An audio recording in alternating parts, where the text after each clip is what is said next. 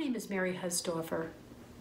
I'm a nurse practitioner and the executive director of the Mesothelioma Applied Research Foundation.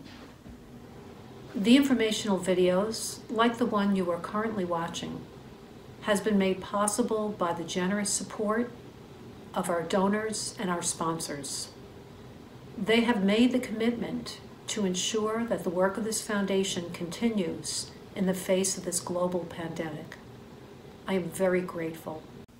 Please take a moment to note who they are and, if possible, to thank them for their commitment to the foundation and the community. Thank you. Hello, my name is Pritesh Shah. I am the Chief Commercial Officer at Novocure. Novocure was founded 20 years ago with the mission to extend survival in the most aggressive forms of cancer with our innovative therapy, Tumor Treating Fields. In May 2019, Tumor Treating Fields was approved in combination with chemotherapy to treat people with unresectable, locally advanced, or metastatic malignant pleural mesothelioma, the first FDA-approved treatment in over 15 years for mesothelioma. Novocure is proud of our treatment, which may help patients live longer, and a proud sponsor of the Mesothelioma Applied Research Foundation. Novocure shares MARF's mission to end mesothelioma and the suffering caused by cancer by offering hope, support, education, and innovation. Hi, my name's Joe Bellick, and I'm the founding partner of the law offices of Bellick and Fox. We support the mesothelioma community by providing first-quality legal representation to mesothelioma patients and their families. During these troubling times, we're proud to support the Mesothelioma Applied Research Foundation so they can continue the work that they do every day on behalf of mesothelioma patients and their families. We're continuing to do the work that we do, and we support the Mesothelioma Research Foundation in continuing to do their work. Hello, I'm Samantha Devine, and I'm a physician assistant at UPMC Hillman Cancer Center. Our program offers the most advanced treatment for patients with mesothelioma. We're proud to support the Mesothelioma Applied Research Foundation because of the great work they do in raising awareness for this disease.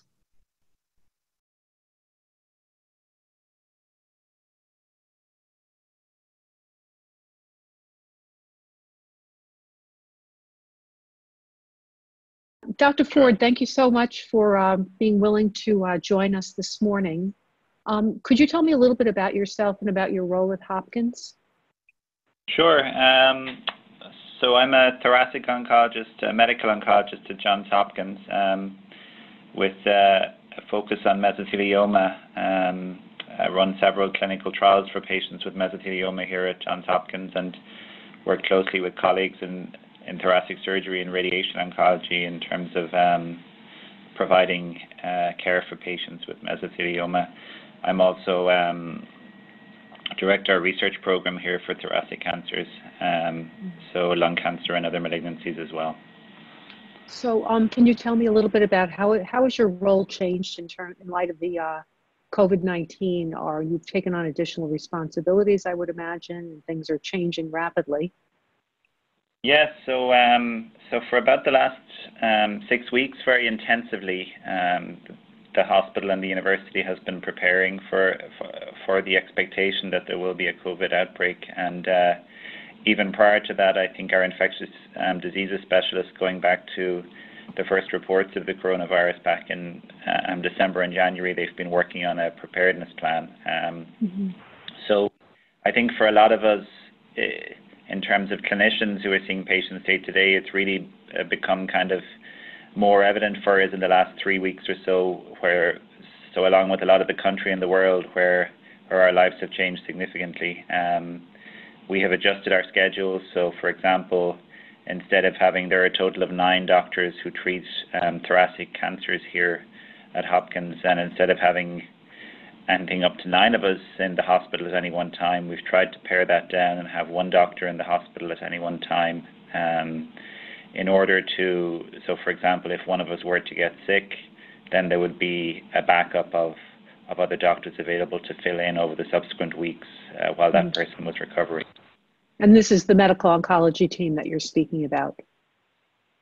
Exactly, and I think that's that's has been duplicated across the hospital. For example, all of our surgeons, our elective surgery has been cancelled for the last couple of weeks, and the surgeons have weighed in together, and they have formed a procedure team where, for example, if a patient might need a chest drain to be performed or a central line or any kind of a procedure, they're available 24 hours a day to help the medical team on that regard. Okay. So I think those sort of examples are evident across the whole system. So for your mesothelioma patients, do you also have a pause on your clinical trials? I understand that many of the institutions do at this point. Yes, I think so. We spent quite some time a couple of weeks ago going through all of our clinical trials and trying to triage, weighing up the benefit and risk to patients of coming into the hospital and the risk of exposure to other people and to potentially to COVID-19. So some of our trials, I would say the majority, probably 90 to 95% of our trials are on hold to new accruals. Patients enrolling. We are continuing on for most patients in terms of treating them on current clinical trials where they're experiencing benefit from the treatment. And there are trials where there's very specific situations where we have formed a committee of all of the researchers in the cancer center where we review specific requests to enroll a patient into a specific trial based on weighing up that risk and benefit for that patient. Okay. And have you also moved into the model now where you're doing telemedicine visits? Yes, so that's, so it's been interesting. And that's been very fast moving as well, because previously it was quite difficult in terms of insurances and Medicare to do telemedicine. But obviously all of those regulations have been liberalized in the last couple of weeks. So I would say about 80% of our consultations now are telemedicine, and even for patients who are coming in for a treatment, where possible, we're trying to do a telephone consult instead of seeing them in person. Right. Now, so with your telemedicine, with the telemedicine, I'm just curious, what program are you using? So we're using a system called COM, so Polycom it's called. However, there was also as part of the COVID-19 changes in Medicare regulations and HIPAA, there is, at least for this moment, you are permitted to use Skype and FaceTime, which many people are more familiar with. Now, not HIPAA compliant, but the Medicare, I think the government regulations have allowed that to be waived for this time period. But where possible, we're using the HIPAA compliant platform, which is Polycom. Wonderful, thank you. That's why I was asking, because I thought, so many people are unfamiliar with, with any of these platforms, and I don't want them to have the fear of not being able to connect. And knowing now that you have multiple ways that you are permitted to connect is going to be extremely helpful for this, particularly for this vulnerable population.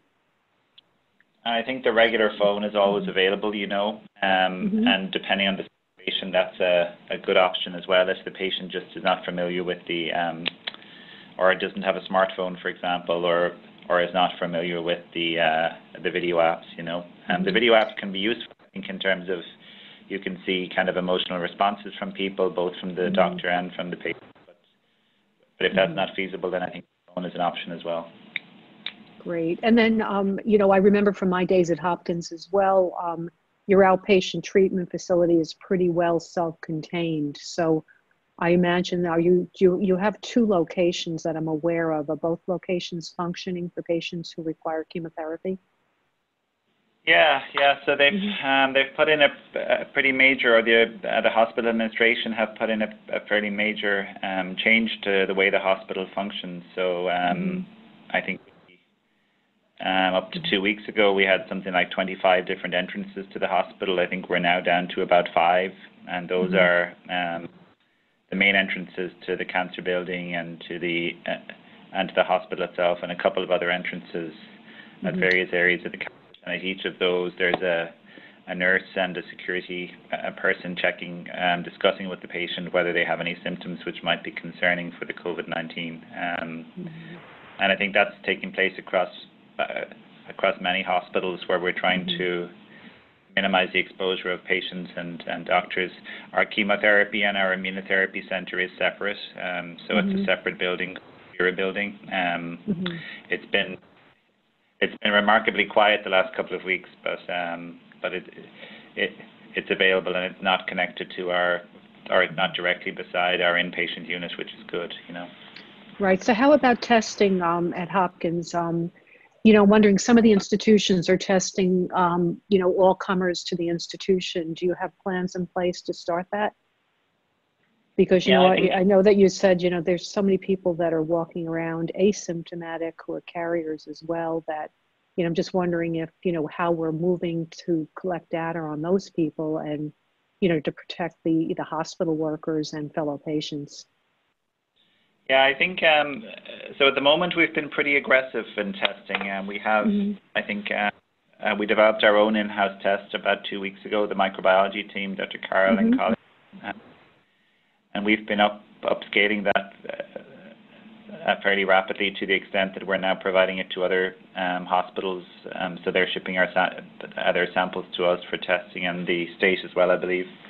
But in terms of the indications for testing, I think we tend to still follow the CDC guidance where possible. Now, obviously, if there's a clinical suspicion outside of those specific guidances, then we will pursue that. And our timeline is pretty good in terms of response, or results being available for patients where there's an urgent need to get a result, or for a healthcare worker, for example, who's exposed, generally that result comes back the same day. And for patients who are at home and who are relatively stable, however, there's a concern for COVID. Generally, it takes between 1 and 2 days for that result to come back. So it's pretty quick. Right. And I think at this point we're not urging everyone to run to get tested, particularly if they're patients, because even coming to get tested at some of these testing sites has an inherent risk associated with it as well.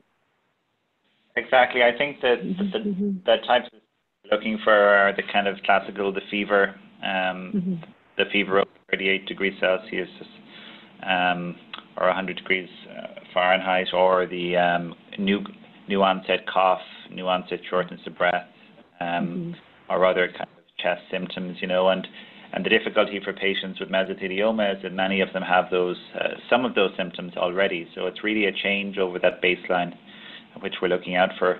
Or obviously, if there's someone in the household who has been diagnosed with it or has developed a febrile illness, it's important to let your doctor know as well, you know. Right. So I do have a question very specific to you, because I know that, you know, you have really been, you know, very much involved in immunotherapy over the years. Hopkins, I think, actually was one of the first sites testing some of those immunotherapy agents. I know that some of the side effects associated with Keytruda and nivolumab and some of the other, PD-L1 inhibitors can create symptoms that are very similar to COVID-19. So I wonder, in patients with mesothelioma, you know, we don't really have an approval with immunotherapies. How do what are your thoughts on starting patients on immunotherapies during this period of time if they've failed frontline therapy? Yeah, I think it's a very good question, and one that we've been looking at very closely in the context of lung cancer, where many patients are receiving immunotherapy as their first treatment. And one of my, Dr. Nadeau, in collaboration with others here, we've developed this an algorithm for how we will. One of the potential side effects of immunotherapy is lung inflammation. Now, it's pretty rare; it's less than 5% of patients.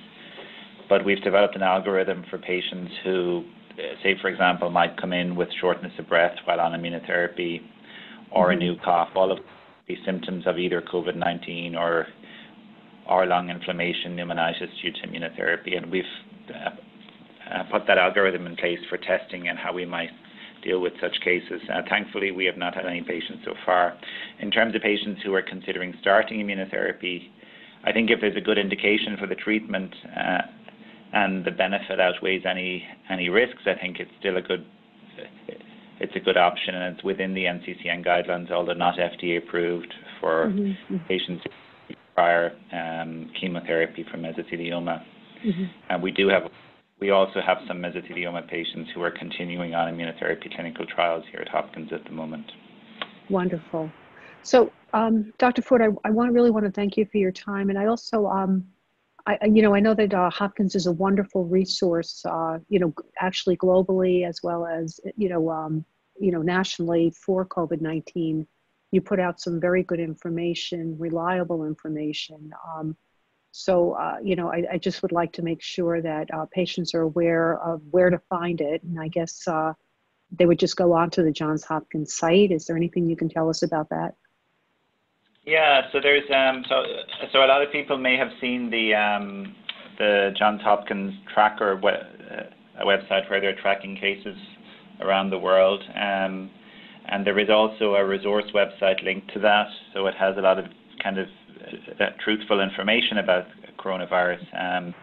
So I'd encourage people to look into that. If you put in, for example, COVID-19 or coronavirus and Johns Hopkins, and provided it's got hopkinsmedicine.org as the source website, then it'll be good information, you know.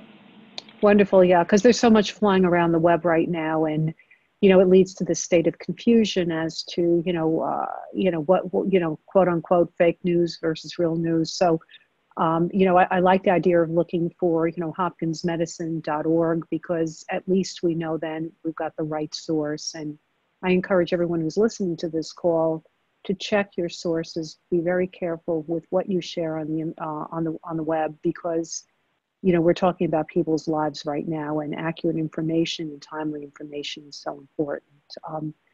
So Dr. Forde, thank you so much for taking the time to speak with me today, and I hope that we will continue to be in touch. So if any situations change, you'll let us know as we help to guide patients, around the country, with their various options and, what's happening at the, at the institutions. So thank you again for the timely interview. And I hope you remain safe and your family remains healthy as well.